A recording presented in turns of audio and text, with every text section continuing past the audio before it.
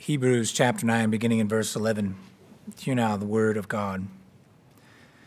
But when Christ appeared as a high priest of the good things that have come, then through the greater and more perfect tent, not made with hands, that is, not of this creation, he entered once for all into the holy places, not by means of the blood of goats and calves, but by means of his own blood, thus securing an eternal redemption. For if the blood of goats and bulls and the sprinkling of defiled persons with the ashes of a heifer sanctify for the purification of the flesh, how much more will the blood of Christ, who through the eternal Spirit offered himself without blemish to God, purify our conscience from dead works to serve the living God? Therefore, he is the mediator of a new covenant, so that those who are called may receive the promised eternal inheritance, since a death has occurred that redeems them from the transgressions committed under the first covenant. For where a will is involved, the death of the one who made it must be established.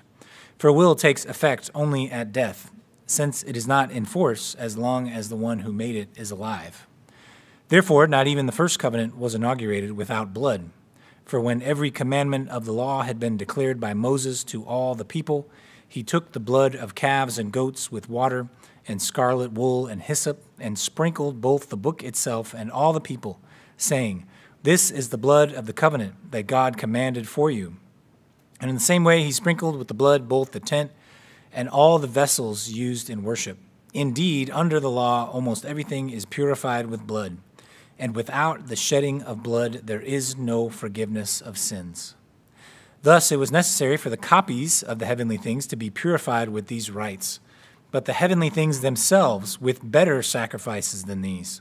For Christ has entered, not into holy places made with hands, which are copies of the true things, but into heaven itself, now to appear in the presence of God on our behalf. Nor was it to offer himself repeatedly, as the high priest enters the holy places every year with blood not his own. For then he would have to suffer repeatedly, since the foundation of the world. But as it is, he has appeared once for all at the end of the ages to put away sin by the sacrifice of himself. And just as it is appointed for man to die once, and after that comes judgment, so Christ, having been offered once to bear the sins of many, will appear a second time, not to deal with sin, but to save those who are eagerly waiting for him. May God bless the reading of his word to us. And now let's look at Lord's Day 16. I will read the question. Let us give the answer together. Lord's Day 16, beginning with question 40. Why did Christ have to suffer death? Answer: because God's justice and truth require it. Nothing else could pay for our sins except the death of the Son of God. Question 41. Why was he buried? Answer: his burial testifies that he really died. Question 42. Since Christ has died for us, why do we still have to die? Answer: our death is not a payment for our sins, but only a dying to sins and an entering into eternal life. Question 43. What further benefit do we receive from Christ's sacrifice and death on the cross? Answer: by his power, our old man is crucified, put to death, and buried with him, so that the evil desires of the flesh may no longer rule us, but that instead we may offer ourselves as a sacrifice of thanksgiving to him. Question 44. Why does the creed add he descended into hell? Answer: to assure me during attacks of deepest dread and temptation that Christ my Lord, by suffering unspeakable anguish, pain, and terror of soul on the cross, but also earlier, has delivered me from hellish anguish and torment. All right, so last week we looked at the sufferings of Christ in Lord's Day 15. We saw that he suffered during his whole life as he maintained perfect passive obedience. Remember, passive is not that he lets things come to him. It means passive in his suffering, his passio, the Latin word for suffering. So in his obedience unto suffering, he is perfect, and also his active obedience is perfect on our behalf. So his whole life is marked by suffering, but especially the end of his life. And we looked at the importance of the phrase in the creed that he suffered under Pontius Pilate. This roots the Christian faith in history. It prevents Christianity from being reduced to mere morality. So if the historical events of Christianity can be proven untrue, everything is lost. So Christianity is unique in that everything depends upon actual historical events. And today we look at the death of Christ itself. So question 40, why did he have to suffer death? Because God's justice and truth require it. Nothing else could pay for our sins except the death of the Son of God. Now we confess in Reformed theology that Christ holds three offices. He is prophet, he is priest, and he is king. And we don't want to get to where we're segmenting these offices out as if Jesus is changing hats in the middle of a sentence. Now I'm acting as priest, now I'm acting as king. But we can distinguish, to some degree, his activities in particular offices. And his death specifically highlights his priestly office. And we see that in the Catechism. The office of priest goes all the way back to the garden. Adam was to act as prophet, priest, and king, the first Adam. And of course, he foreshadows Christ in each of these offices. And in his priestly office, we see that God places Adam in the garden, Genesis 2:15, to work it and keep it. This is priestly language that we see later in the Old Testament, reserved for the Levitical priests. One of the duties of the priests was to take care of God's temple, to work and keep, maintain the temple. And of course, prior to the fall into sin, the whole Garden of Eden was God's temple, a special place where he would meet with man. And Adam was to work and keep this garden, this temple of God. Now, of course, Adam fails in his office as priest, but the priesthood nevertheless continues even after the fall. So we see the priesthood of Melchizedek, Genesis 14. He is a priest forever, as Christ will be. He's a type of Christ. He foreshadows Christ. We also see Noah, Abraham, Isaac, Job, others of the patriarchs carry on priestly functions. They make sacrifices unto God. The Levitical priesthood then is established in Exodus 28, verse 1. Then bring near to you Aaron, your brother, and his sons with him from among the people of Israel to serve me as priests. Aaron and Aaron's sons, Nadab and Abihu, Eleazar and Ithamar. So the priest is chosen by God. He's set apart for this office, and he stands between God and the people. This is the priestly function. To God, he represents the people. To the people, he represents God. He acts as the mediator. And of course, one of the primary functions of the priest, the Levitical priesthood, is to make sacrifices. You have daily sacrifices, morning and evening. A lamb is offered as a burnt offering. You have flour as a grain offering and wine as a drink offering. So every day, morning and evening offerings. Then on the Sabbath, you double what you do during the week. So 2 lambs offered as a burnt offering, double flour, double wine for their offerings. Then monthly, 2 bulls, 1 ram, 7 lambs are offered in addition to the flour and the wine as grain offerings and drink offerings.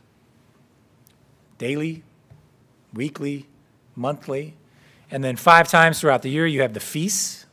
With these feasts come prescribed sacrifices. It's constant death and blood. A priest would have felt at home in a slaughterhouse because much of his duty was to sacrifice animals. These were men experienced with death and blood. And why is that? Why so much blood? As we read in Hebrews 9, indeed, under the law, almost everything is purified with blood, and without the shedding of blood, there is no forgiveness of sins. Forgiveness only comes through sacrifice. It only comes through death. What did God do after Adam and Eve sinned? The first sin in the garden. Genesis 3, verse 21. The Lord made for Adam and for his wife garments of skin and clothed them. Where'd the skin come from? Is this faux leather? Genuine leatheroid? No, God killed an animal. Something had to die to cover them. Without the shedding of blood, there is no forgiveness. From the very beginning, we see that is God's standard. Why does he accept Abel's offering and not Cain's offering?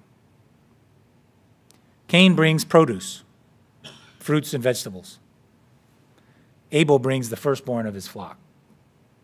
Animal sacrifice, blood is shed. That's why Abel is approved and Cain is not. It requires blood. Over and over with the patriarchs offering sacrifices, the Levitical priests offering their sacrifices, thousands and thousands and thousands of animals are slaughtered over the centuries. And despite all this, despite all of this blood and death, there was no permanent satisfaction for sin. This had to continue until the great high priest appears, the one to whom all the sacrifices pointed. And so we read in Hebrews chapter 9, Christ appears as high priest of the good things that have come through the greater and more perfect tent, not made with hands, that is not of this creation. He entered once for all into the holy places, not by the means of the blood of goats and calves, but by means of his own blood, thus securing eternal redemption. So he is the perfect sacrifice. Only he can secure permanent redemption. We see in Hebrews 7, it was indeed fitting that we should have such a high priest, holy, innocent, unstained, separated from sinners, and exalted above the heavens. He has no need, like those high priests, to offer sacrifices daily, first for his own sins and then for those of the people, since he did this once for all when he offered up himself. So the Levitical priest, not only is he offering up sacrifices for the people, he's offering up sacrifices for himself. But Christ doesn't have to do that. He is the perfect sacrifice. Not only does he not need a sacrifice for himself, but his sacrifice is permanent. He offers up the sacrifice of himself on behalf of his people, a permanent satisfaction for sins. And it has to be this way. There is no other way of redemption. Because, Romans 6:23, the wages of sin is death. God told Adam and Eve, on the day you eat of the tree of the knowledge of good and evil, you shall surely die. This is the penalty for sin. God's justice demands the ultimate penalty. So we confess in Heidelberg 11, his justice demands that sin committed against his supreme majesty be punished with the supreme penalty, eternal punishment of body and soul. That's what God requires as the sacrifice. And of course, we could never pay that price, so our great high priest pays it for us. Question 41, why was he buried? His burial testifies that he really died.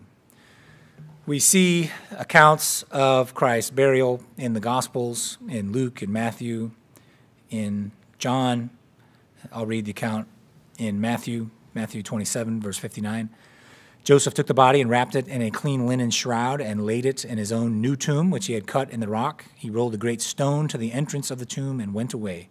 Mary Magdalene and the other Mary were there sitting opposite the tomb. So Christ dies, he's buried.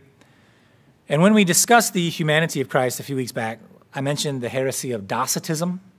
This is the idea that Jesus only appeared to be human. He wasn't actually human. He just appeared that way. He seemed that way. And so related to this is that Jesus didn't actually die. If he wasn't really human, he didn't actually die. Or even groups who think that he was human, they claim that he didn't actually die. Islam testifies to this about the death of Christ. In Surah 4:157, It says, "And for their saying, indeed, we have killed the Messiah, Jesus, the son of Mary, the messenger of Allah, and they did not kill him, nor did they crucify him. But another was made to resemble him to them. And indeed, those who differ over it are in doubt about it. They have no knowledge of it except the following assumption, and they did not kill him for certain." So according to Islam, Jesus didn't actually die on the cross. Simon the Cyrene is crucified in his place, and the eyewitnesses were confused, deceived, and they thought that Jesus actually died. But his burial refutes these lies of Docetism and Islam, any other false teaching that claimed that Jesus didn't die. He actually died, and he was buried. His burial was prophesied, Isaiah 53. They made his grave with the wicked and with the rich man in his death. Matthew 12, Jesus predicts his own death and burial. So if he didn't actually die, if he traded places with Simon the Cyrene, why would he prophesy his own death and burial? Doesn't seem very consistent. Matthew 12, he answered them, "An evil and adulterous generation seeks for a sign, but no sign will be given to it except the sign of the prophet Jonah. For just as Jonah was 3 days and 3 nights in the belly of the great fish, so will the Son of Man be 3 days and 3 nights in the heart of the earth." He was really dead. He didn't trade places. He didn't just appear to be dead. Related to this is the swoon theory of the death of Christ. You might have heard this, that he didn't actually die. He swooned on the cross, appeared to be dead. They thought he was dead. They took him into the tomb. The cold air of the tomb woke him up and revived him. And then somehow he pushes this multi-ton rock out of the way. It's so much easier to believe in the miracle than to come up with these fanciful explanations. He actually died. He actually was buried. And those who took him from the cross, those who prepared his body with the linens and the spices, they prepare it just as they would any other dead body. He was actually dead. And this proves, his burial does, that he really died. Now, he knew, of course, that the tomb would not be his final resting place. He had foreordained the resurrection, and his ultimate home was elsewhere. We see a foreshadow of this in the burial of Abraham in Genesis 25. Isaac and Ishmael, his sons, buried him in the cave of Machpelah, in the field of Ephron, the son of Zohar, the Hittite, east of Mamre, the field that Abraham purchased from the Hittites. There Abraham was buried with Sarah, his wife. Why is Moses, when he's recording this, so particular about where this tomb is? Because it's in the Promised Land. Abraham's buried in the Promised Land. Long before Israel takes possession of that, Abraham is buried in anticipation that his very own descendants would take that land for themselves, which, of course, was merely a foreshadow of Abraham's ultimate home in heaven. Hebrews 11, by faith he went to live in the land of promise as in a foreign land, living in tents with Isaac and Jacob, heirs with him of the same promise, for he was looking forward to the city that has foundation, whose designer and builder is God.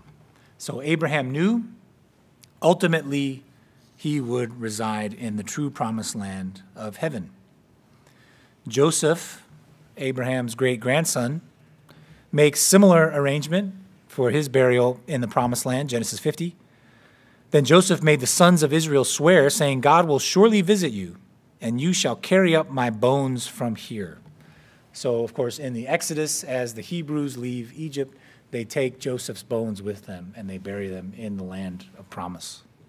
He didn't want his remains to be in the land of Egypt, the land of the enemies of God. He wanted his body to be buried in the promised land. But again, Joseph knew this wasn't all that there is. It wasn't a permanent home. They foreshadowed the resurrection on the last day.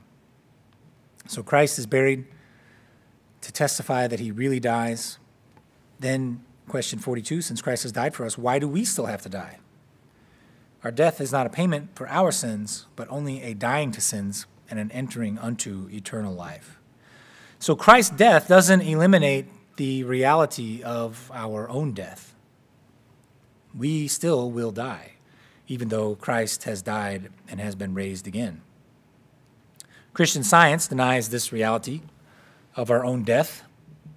Mary Baker Eddy, the founder of Christian Science, says, "There is no life, truth, intelligence, nor substance in matter. All is infinite mind and its infinite manifestation. For God is all in all. Spirit is immortal truth. Matter is mortal error. Spirit is the real and eternal. Matter is the unreal and temporal. Spirit is God, and man is his image and likeness. Therefore, man is not material. He is spiritual." She goes on, "Here also is found the pith of the basal statement, the cardinal point in Christian Science, that matter and evil, including all in harmony, sin, disease, and death, are unreal. Man is incapable of sin, sickness, and death." So death is just an illusion. You can hear echoes of the ancient heresies of Gnosticism, along with it Docetism. We only appear to die. We don't actually die. The material world only appears to be real. It's not actually real. And according to Christian Science, the spiritual continues on doing what it always has done. So your matter dies, passes away, and then your spirit continues on. So there is no heaven and hell as actual physical locations. They're merely a state of mind. Everything is the mind. And Mary Baker Eddy actually popularized the term passed away as a substitute for death. The term was in use in the English language, but she basically adopted it for herself, passed away, because your material body is merely passing away. Your spirit continues on in its current state. Should we say passed away? Why do we say it? I've said it. If you say it, why do we say it? It seems not as harsh as saying so-and-so died. It seems a little bit softer to say this person passed away. But death is harsh. And it should bother us to say that someone has died. It should be harsh. And when we say that, first it should remind us of our own mortality. This person has died. I too will die one day. But also, the harshness of even saying it reminds us that death is not right. It should be harsh for us to say this, because this is a foreign element that has entered into God's perfect creation, and it should not be. It should be uncomfortable to talk about death. We should be uncomfortable with it. Our death is the pathway to glorification. As the Catechism says, our death is not a payment for our sins, but only a dying to sins and an entering into eternal life. If we didn't die, if we just lived continuously, we would have to wait until the return of Christ to be glorified. Think about that. Can you imagine having to deal with your sin for that long? Think about Abraham. Abraham would be like 4,000 years old. How many sins would he have committed? How sick of sin would he be? Just kill me now and take me to heaven. I'm tired of this. It's actually a blessing to us that we die and enter into the presence of God, and we're glorified. So much better, even though death, of course, is unpleasant. It's so much better to die and enter into eternal life than to live with sin continually until Christ returns. The struggle with sin is over then at death. And it is our pathway into eternal life, free from sin forever. Question 43, what further benefit do we receive from Christ's sacrifice and death on the cross? by his power, our old man is crucified, put to death, and buried with him, so that the evil desires of the flesh may no longer rule us, but that instead we may offer ourselves as a sacrifice of thanksgiving to him. Paul speaks of this blessing, being united to Christ, in Romans 6. For if we have been united with him in a death like his, we shall certainly be united with him in a resurrection like his. We know that our old self was crucified with him in order that the body of sin might be brought to nothing, so that we would no longer be enslaved to sin. For one who has died has been set free from sin. Now, if we have died with Christ, we believe that we will also live with him. We know that Christ, being raised from the dead, will never die again. Death no longer has dominion over him. For the death he died to sin once for all. But the life he lives to God. So you also must consider yourself dead to sin and alive to God in Christ Jesus. So in Christ's death, as we are united to him, our old man is put to death, crucified with Christ. It's buried with him, and Christ raises us to new life in him as we're united to him. So that is the benefit to us of Christ's sacrifice and death on the cross. Of course, this dying and raising, as we're united to Christ, that is signified and sealed in our baptism. Reformed theology does a very good job of stressing the washing aspect of baptism, washing away sin. We do a very good job. That has been emphasized over and over. But we might tend to overlook the aspect of dying and raising to life in baptism. That is signified and sealed in our baptism. Baptism is death and resurrection. We die to Christ. The old man is put to death. We're raised with Christ, and we receive new life. So the Westminster Larger Catechism says, among the blessings of baptism is that it signifies and seals our resurrection unto everlasting life. So the next time you witness a baptism, think about that death and resurrection that we have united to Christ. The Catechism says, Christ has put to death our old man so that the evil desires of the flesh may no longer rule us. So no longer are we enslaved to sin. We're not ruled by our evil desires. Does this mean we won't struggle with sin? Struggle with these evil desires? Of course not. The only way out of this struggle is our own death or the return of Christ. So we will still struggle with sin, but we're not enslaved to it. We can overcome it by the power of the Holy Spirit working within us. It no longer rules over us. And so instead of that slavery to sin that we once experienced, now we offer ourselves, the Catechism says, as a sacrifice of thanksgiving to him, referencing Paul in Romans 12. I appeal to you, therefore, brothers, by the mercies of God, present your bodies as a living sacrifice, holy and acceptable to God, which is your spiritual worship. So we're now slaves to Christ. We offer him everything of ourselves as part of our worship of him. And then finally, question 44. Why does the creed add, he descended into hell? To assure me during attacks of deepest dread and temptation that Christ my Lord, by suffering unspeakable anguish, pain, and terror of soul on the cross, but also earlier has delivered me from hellish anguish and torment. Now, contrary to what some say, Christ's descent into hell is not literal. He didn't go to a specific location in his spirit after his death to suffer. There are many strange teachings related to the time after his death on the cross and his resurrection. Pentecostals, charismatics of various forms have some very fanciful explanations of what happens during that time. Some think that he went to hell and continued to suffer at the hands of Satan. Others say he went to hell to confront Satan, to do battle with him. But what did he say on the cross? Father, into your hands I commit my spirit.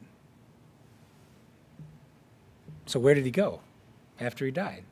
He went to be with the Father. He didn't go to hell, either to suffer or to battle Satan. He went to be with the Father. So any other explanation is just inserting man's ideas into the text of Scripture. And his descent into hell just means that he suffered all the torments of hell on the cross. That's what we confess in the Creed. This answer 44 is just another one of the many comforting aspects of the Heidelberg Catechism. From the very beginning, question 1, we see the warmth of the Heidelberg and its comfort. And even in this doctrine, this article of the Creed that on the surface you wouldn't think would bring comfort, he descended into hell. You look to that for your comfort? Yes, we do. To assure me during attacks of deepest dread and temptation that Christ has delivered me from hellish anguish and torment. His descent into hell gives us assurance. When I'm suffering in dread and temptation, I can have assurance and comfort by meditating on Christ's suffering. And ultimately, we know, even in the midst of deepest dread and temptation, that he has delivered us. And so we should see our dread and temptation as a momentary light affliction, reading it through the lens of Christ's suffering on our behalf. And so we can have comfort in life and death because Christ has descended into hell for us, suffering all the torments of hell on our behalf. There's no more hell for us to suffer. He's paid all of it. And so his burial, his descent into the suffering of hell provides us with great assurance and comfort that Christ has accomplished redemption on our behalf. Let us pray. Gracious Heavenly Father, we thank you for your marvelous plan of redemption that you have accomplished in Christ. We thank you for the great truths that you revealed to us, the many comforting aspects of the redemption that Christ has procured for us. May you indeed give us assurance, comfort us with the reality that Christ has suffered everything on our behalf. There is nothing left for us to suffer. He has borne it all. Give us great confidence and hope in his suffering, but especially in his resurrection, that if Christ has been raised, indeed we will be raised on the last day. In the name of our great Savior we pray. Amen. Please rise to receive the Lord's benediction. Following the benediction, I will pray for our meal together, and then we will partake.